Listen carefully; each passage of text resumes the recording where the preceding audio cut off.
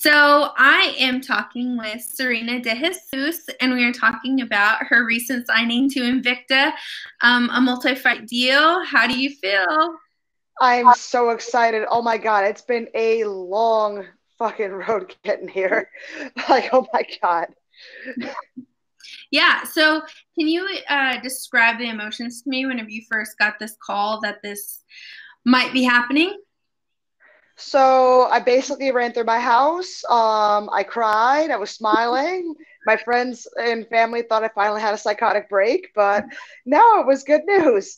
And I told them, and they were all happy for me. So it's been a long time because my last fight was April of last year, and then I had my injury that I Yeah. recovered from. But I've been training ever since I recovered, so it finally happened. It's Right. been it's been awesome. I'm just so happy it's finally going down. Yeah. That's awesome. So who was the first person you called?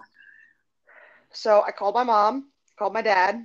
I just told and they're like, normally I don't call them this late at night, but then I did. I'm like, oh my God, it's happening. They're like freaking out because they know how hard I've been working, ever since my amateur MMA days just to get to Invicta. So they're really happy for me. And, my dad being the old grunt he is, he's all shouting, who on the phone and everything. So it's great.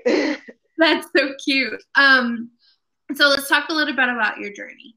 So it feels like it's been a long time coming for you to finally get this deal. How has that journey been for you personally?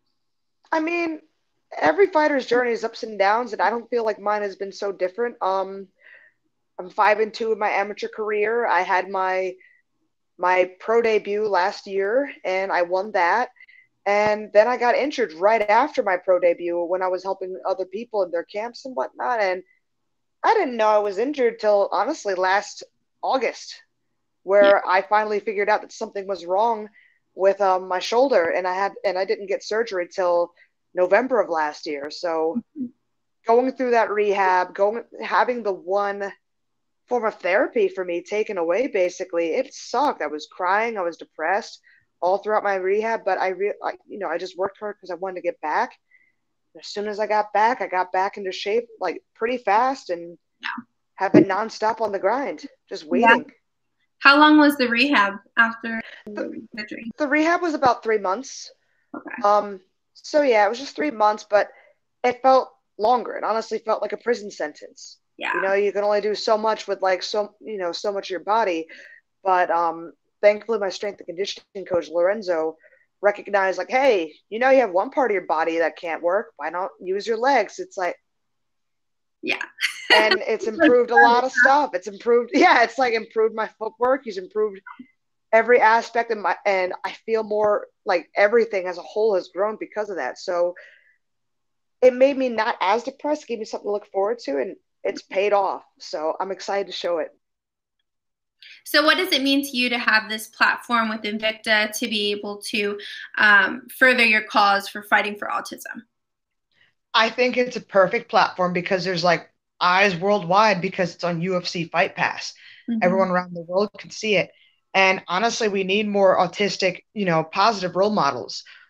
We have Greta. I'm gonna space on her last name. She's the one who's like talking about global warming, and you see people bullying this Right. 16-year-old child, you know, and saying, "Oh, she's autistic." That in a way to not take her seriously about things she's talking about. And I don't like that. So I'm using my platform to show that autistic people can come from all walks of life. And just because we're autistic doesn't mean we can't be, an athlete. We can't be outspoken about something important to us. So this is huge for me. And I just want to keep being the positive role model I can be.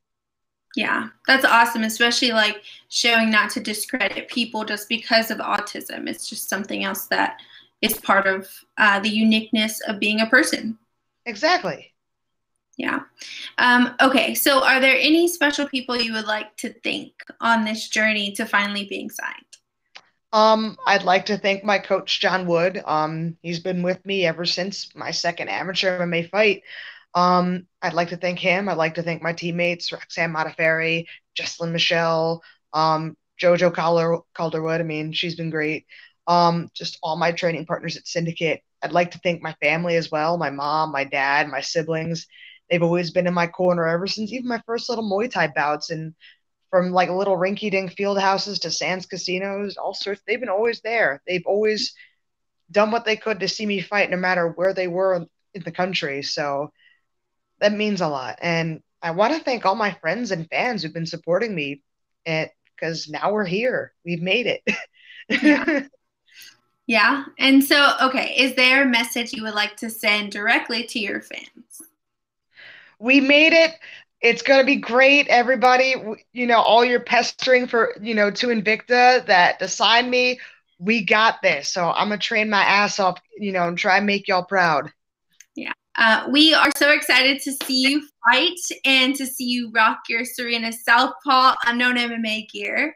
And I love that design that we worked on together. I think it's really the dopest. Yeah. So we will make sure to put a link below so people can buy that and support you for your first fight. And congratulations. I want to say personally, congratulations. I was so excited when you texted me about this. So I cannot wait for everybody to see you fight on the big stage.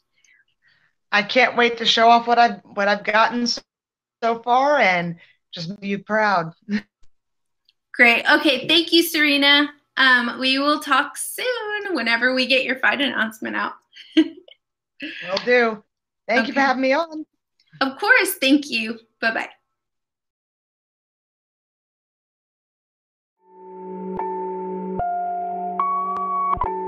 Hey, I'm not surprised, motherfuckers. Be shocked if this fight went the distance. Unknown MMA. Everything you don't know about MMA.